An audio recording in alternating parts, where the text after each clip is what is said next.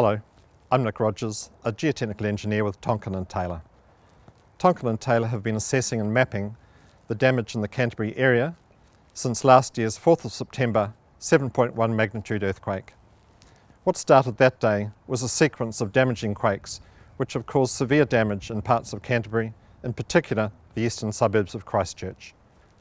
The 6.3 magnitude earthquake of the 22nd of February this year caused about 10 times more damage than last year's initial earthquake.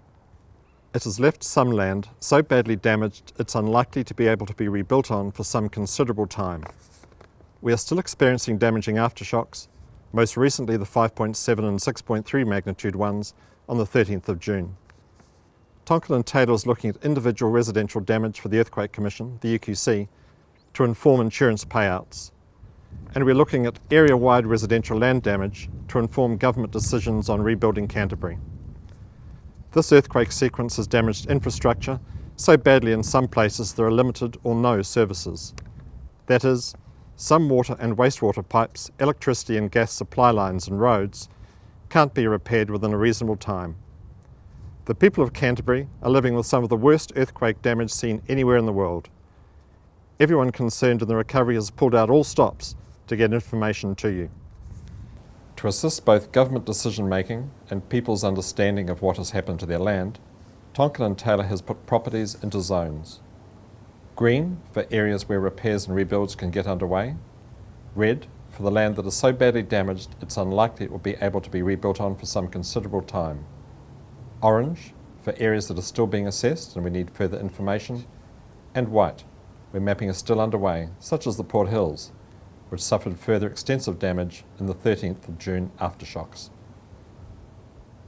You can find out what your property has been mapped as and some further explanations about these zones on the special Canterbury Earthquake Recovery Authority website www.landcheck.org.nz. That's www.landcheck.org.nz. I'm in Bexley to talk about the red zone. In the red zone, the land has sunk in places by up to 1.5 metres. The land has also cracked and spread, several metres in some cases. And it is liquefied, virtually turning to liquid, resulting in uneven settlement before settling back to a solid state. The ground settlement has caused building foundations to warp or twist, and some parts of houses to drop or break away, making them uninhabitable. Tonkin Taylor has looked at all the properties in the red zone. As geotechnical engineers, we have not seen damage as bad or as widely spread as this from any other event in New Zealand in the 40 years we have been assessing earthquake damage for EQC. The difference between this land on the 3rd of September 2010 and now is that it is so damaged it is prone to even more hazards. It has settled and spread so much that even earthquakes that are considered low level and wouldn't ordinarily damage land cause more damage to this land. The ground in many places has lost its capacity to support house foundations and the buildings above, underground shaking. Repairing this land would take some considerable time.